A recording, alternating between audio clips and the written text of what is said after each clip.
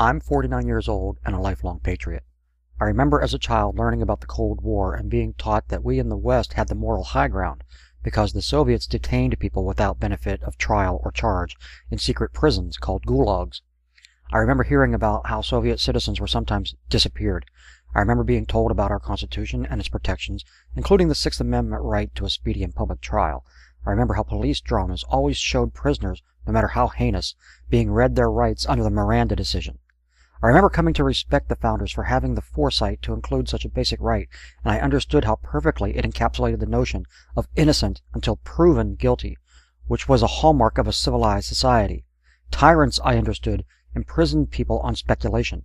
Democracies erred on the side of caution, as a person's freedom was the most sacred thing a republic could defend. Then came the Bush years, and 9/11, and rendition, and Guantanamo, and the war on terror. I mourned for the Constitution and feared for the future.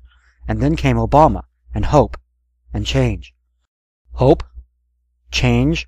Congress has just passed the 2012 Defense Authorization Act, an annual budgeting bill which this time holds a surprise. Basically, it declares the Sixth Amendment no longer valid in the U.S.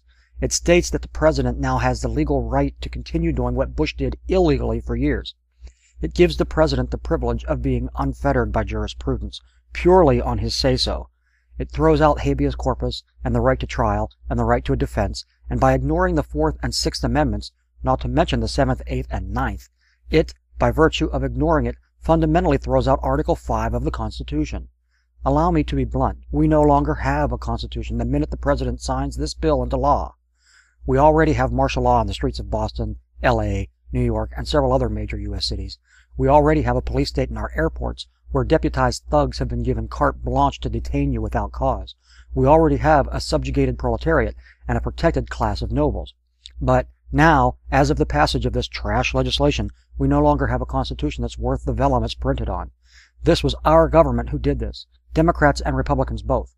While we were busy protecting our guns on the right and defending our voice on the left, they sneaked in and stripped away everything else from the middle.